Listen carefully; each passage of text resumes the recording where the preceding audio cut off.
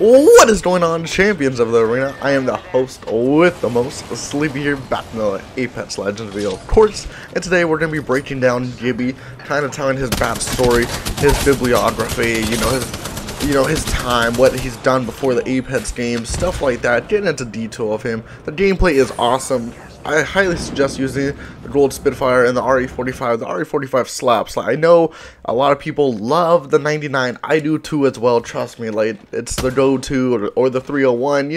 But I decided to just stick with the RE45 and the Spitfire today, and it was incredible. Like, this is a fun game. Had a great game with Gibby, and this is like my first game with Gibby actually on today. So I don't really play him a lot, but decided just for the video, get some gameplay of him, and hey, maybe I'll start using him in the future. But obviously, like, I got the Gold Spitfire, and I felt like a boss battle. Like, I felt like the final boss battle that you complete, like, in the game, Like, I was just out here mowing them down. I was mowing these kids down. So let's get into the video.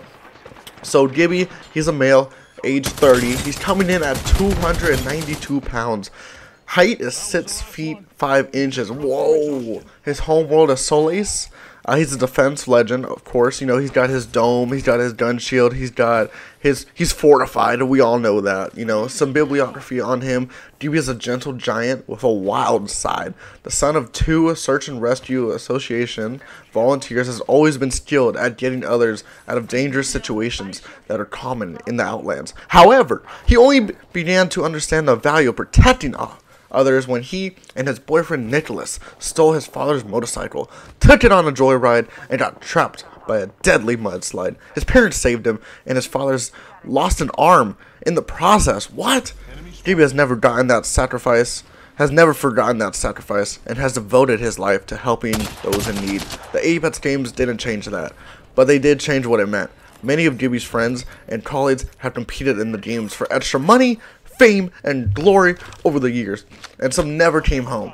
Gibby joined them to keep them safe. For the first time, his skills as a rescuer and his rebellious nature worked together. He's now become an icon in the Apex games, putting himself on the line of fire to protect his squad and send his opponents running for cover, which is pretty cool. Obviously, Gibby is one meta in the game. His dome is super good. His gun shield is just like could take a Kramer bullet. His ult is awesome for getting out of sticky situations or for a push.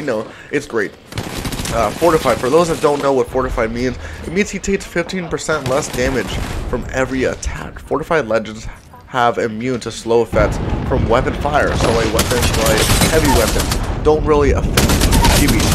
Weapons like, if I were to have a Spitfire or if I were to have a flatline and I shot a Wraith, the Wraith would slow down. But with fortified legends, Costa and Gibby, they don't get affected by this, which is totally we don't have to talk about that. That's for a different video.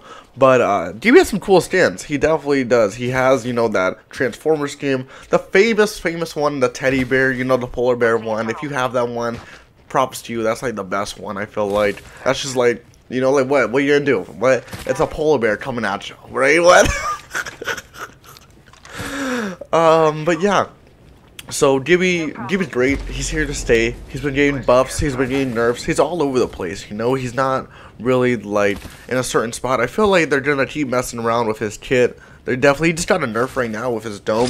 It went from 18 to 12 seconds. So hopefully, he gets some loving. Maybe in the future, maybe not. Let me know in the comments down below. What do you think about Gibby? I hate fighting Gibby's personally, but I love him on my team. It's one of those characters, just like a Revenant. You hate fighting them because all they have to do is like ult and use their tactical. But at the same time, when they're on your team, like, hey, it's like, it feels good. Like, you're like, hey, like, we got this. Like, it's easy money. Like, we got this. So we got quests coming out tomorrow, which is big because we're gonna find out who the mole is. We already know. Like, if you stuck around this channel, you already know who the mole is. So I'm just trying to, hey, giving you a warning now. When you figure out who it is, like, hey, believe you predicted it. I'm just saying, I'm like, if it's not Costage, like, I'm gonna be sad because I'm pretty sure. Like, I've done like the research, I've read the lines, I've done the quest many times, reading over, looking at the information, and yeah, I don't know. Hopefully we get some information on Olympus. Maybe we get some information on a new map tomorrow. I know a lot of stuff will be dropping. A bunker will be opening too as well. and we're gonna get a new quest. So crazy stuff tomorrow. Don't miss out. A lot of videos will probably be posted tomorrow, maybe like 1 or 2. So anyway, like this video, subscribe if you're new to the channel. I'll see you guys in the next video. Goodbye. 1 second, we got this.